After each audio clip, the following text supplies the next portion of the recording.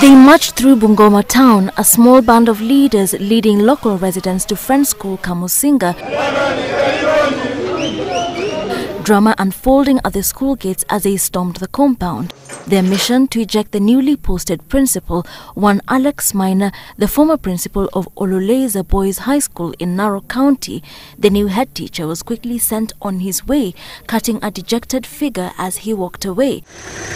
The leaders had made their objections known when Acting Education Cabinet Secretary Fred Matiang'i announced the transfer of more than 500 head teachers. The new principal of Friends School Kamusinga, leaders from Bungoma County argued, was not up to the task. Tumesema hapana sababu mean score yake ni 5 point.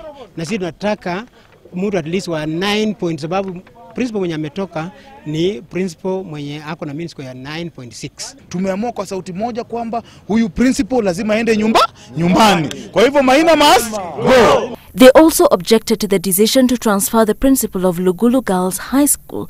The former principal of Kamusinga High, Edwin Namachanja, was transferred to Maranda High School in Siaya County, while the former Lugulu Girls principal, Margaret Mechumo, moved to Kisumu Girls Secondary and was replaced by Dina Chebi from Moi Girls Kapsoar. It took the intervention of the police to disperse the crowd. The situation at the school, which was admitting Form 1 students, left new parents questioning their choice of schools. At other schools, however, the admission of Form 1 students continued smoothly.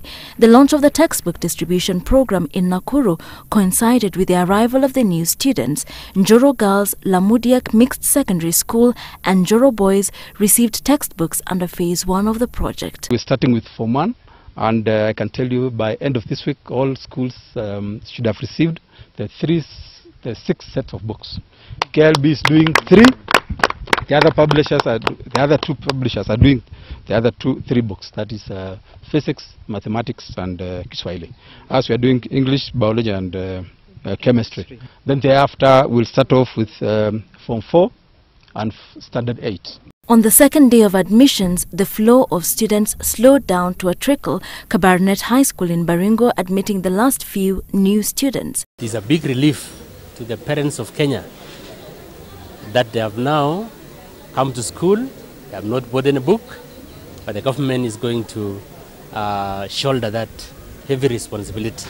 The textbooks for the 6 core subjects already at the school as students settle in for the school year. Wilkisa Nyabwa, Citizen TV.